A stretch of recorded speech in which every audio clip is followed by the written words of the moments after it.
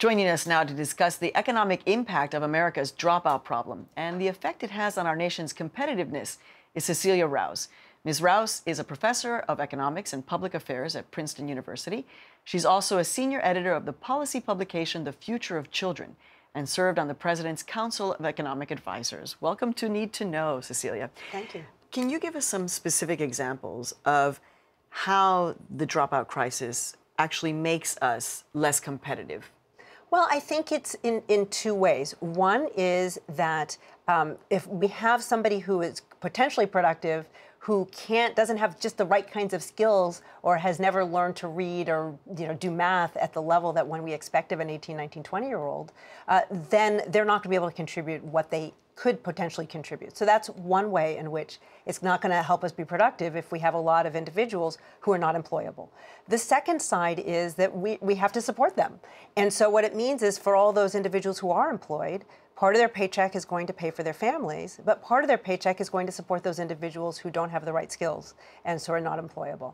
So it means it's just an extra burden on society as a whole. Whereas I think if we just took $1 and invested it in that individual today, to help them develop the skills through high school, we would get back, our estimates are like between $1.45 and $3.55 over the lifetime in terms of their return, in terms of their increased tax revenues that they're able to contribute by having a job, and the fact that they're less likely to commit crimes, will less likely to be on public assistance, are going to be healthier. So what would be some examples that if we were to turn around the high school dropout crisis, that would actually show that the economy could then grow?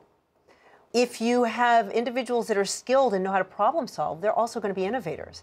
And so they can help think of what is the next innovation, what's the next new iPad that's going to come down the pike. Now, obviously, we have lots of innovators that didn't get their creative ideas through our educational system, but I would challenge you that many of those innovators had learned the kinds of problem-solving skills through their educational system that allowed them to be creative and think of and to put the dots together in a new way.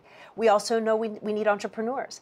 And, to start a small business, you have to be creative and have the gumption to do it, but you also have to learn to do accounting and to keep track of your bookkeeping and to understand how to manage your business so that it can succeed as well. And so you need to develop those skills, and our educational system is a natural place for that to happen. So if you were devising a program to combat dropouts, what would be the three specific things that you would say, here's what we really need to do? These are the three things we need to tackle first. If I was going to be focusing a program on dropout prevention, first of all, I probably would invest more in terms of our pre-K and early elementary school years. I do believe that students develop, especially reading skills. If you don't develop those reading skills early on, and we know that you need them to succeed later, I think it's so much harder to catch up. The second thing I do is I would worry a lot about middle school, especially that 8th grade to 9th grade transition. We know we lose a lot of students in the transition from middle school to high schools.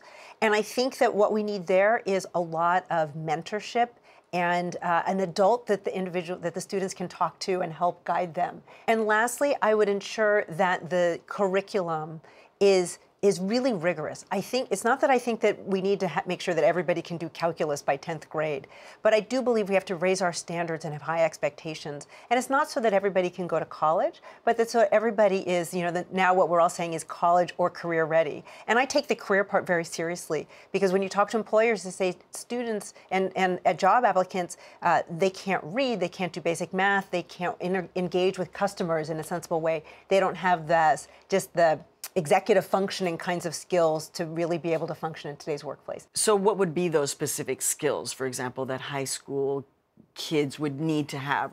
So I think the skills at a very high level, one thing that we know is happening in our economy is that, if you think about what computers and machines can do, they can do any kind of job that can be routinized.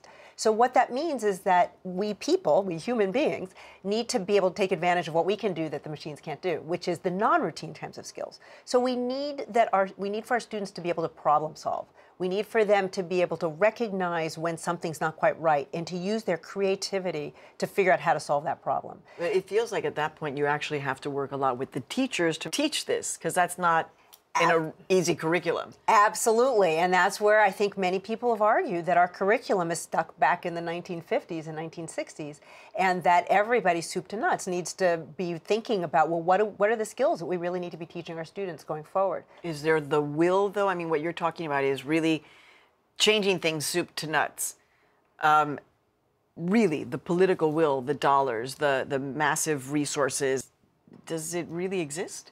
Well, I like to think that necessity is the mother of invention, and I think that the economic times demand it. So we all are going to have to learn to do more with what we have. And so I do believe that with that, we will be forced to be more creative. I can tell you that the federal government is already looking for ways to do just that by helping cities and localities take the various federal money that's available and make better use of it and leverage it. A lot of cities, not just school districts, have money, but they themselves don't know how to coordinate funds, just like I think many school districts don't. And so I think that is where a lot of the next wave will be in terms of, how do we do more with what we already have? I'm sure that there are people who are saying, you know what? We had President George W. Bush, who focused on No Child Left Behind, said that he was focused on education. We have 4 years of President Obama also saying that wants to focus on education, pointing you, for example, to work on this. But there are a lot of people who are saying, but nothing is changing. So one thing that I would like to say that did also happen under President Bush's administration, which I think doesn't get enough credit, is he also started the Institute for Education Sciences. And he also said we need to bring much more rigor to education research so that we really do understand what works and what doesn't work in a rigorous way. And President Obama has elevated that to even the next level. Using Recovery Act funds, he started the Investing in Innovation in Funds in Education, which is funding lots of very exciting research in education. So I actually think we're learning more about what works, and we're learning not only what works at the small scale, but how to bring it to scale. And how do we ensure that really solid programs that show effectiveness can work in many different settings? All right, well, a lot to think about. Thank you for joining us on Need to Know, Cecilia Rouse. Thank you very much for having me.